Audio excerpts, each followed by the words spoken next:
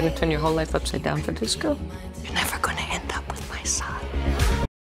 You have to admit, Art, that they do meet cute like a good sitcom should. Right. And by the way, if you binge watch it like we did, this is not like one where we watched one and we thought it was kind of neat, so we'd report on it. But yeah, we just had to go through the whole thing. My wife watched it, she loved it.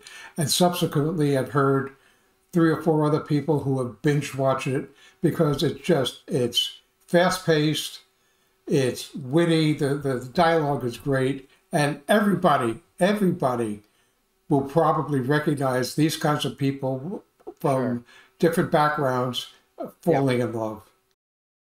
I'm Joanne. I'm Noah. Did you know there's a rabbi here? No shit. Yeah. Where? He has a beard, and he was definitely judging me. Sounds like a rabbi. Who's your friend? There's not a Jewish bone in her body, unless you put one in her. You're the rabbi? It's hot, right? Yeah, it's the opposites attract. It's the fish out of water. They've thrown a couple of basic comedy premises together, come up with a wonderful show. The acting is superb. They got Tova Fieldsa to come in and play the mother. I don't know, but she is delicious, and of course the love interests are terrific. It's really a well done show, very witty.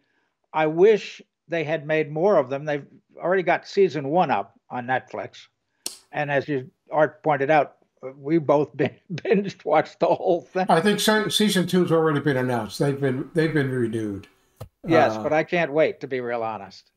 Hi, just a quick interruption to ask you to like this video and subscribe to our channel. Thanks.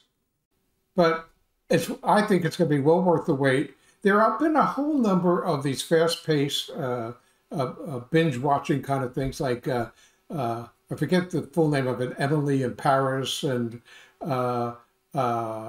just a whole bunch of these quick-paced, delicious little series. They're not 36 series long, for a season and things like that, like the old TV used to be.